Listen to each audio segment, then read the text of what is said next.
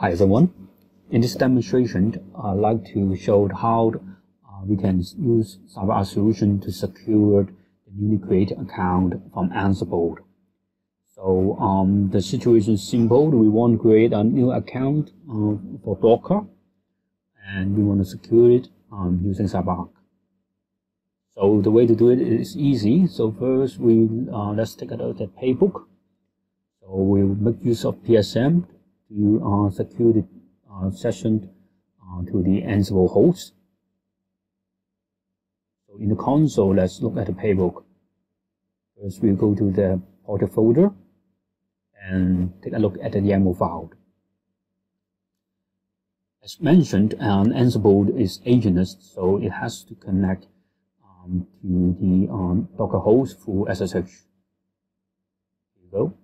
So my previous example, we make use of the CyberArk plugin, which is a local command to connect to the CyberArk server through AIM to retrieve the password. And you can see a task here that is how we add Docker account to the CyberArk server. It will make use of the Web SDK. So let's go to the Ansible Tower UI.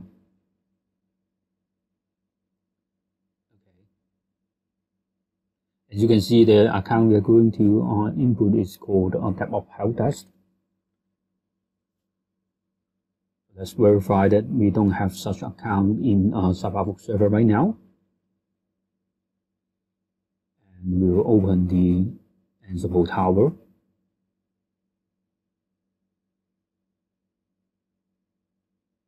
By clicking the connect button, we can secure the sections using PSM. Make it opened.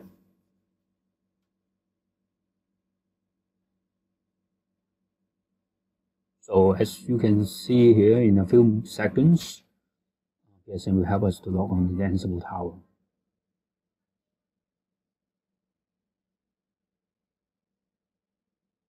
On the left lower corner of this web page, the Ansible Tower, you can see we have a template already being prepared. So let's click on the rocket button to trigger the playbook.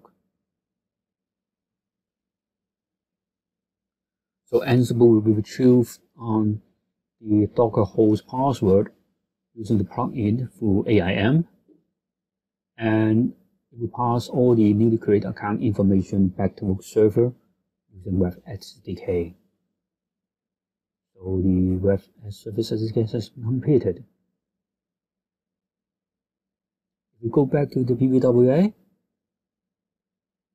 we try to check whether or not the account is created. Okay, so you can see that the DevOps help desk account is created. So let's take a look at the details. First, this account is set to be scheduled for immediate change.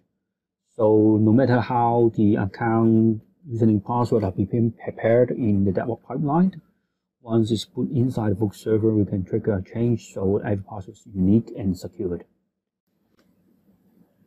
So here you can see that command filtering already is configured to the platform settings, and you can see the password has been rotated.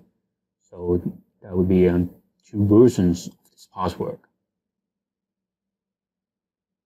Thank you very much.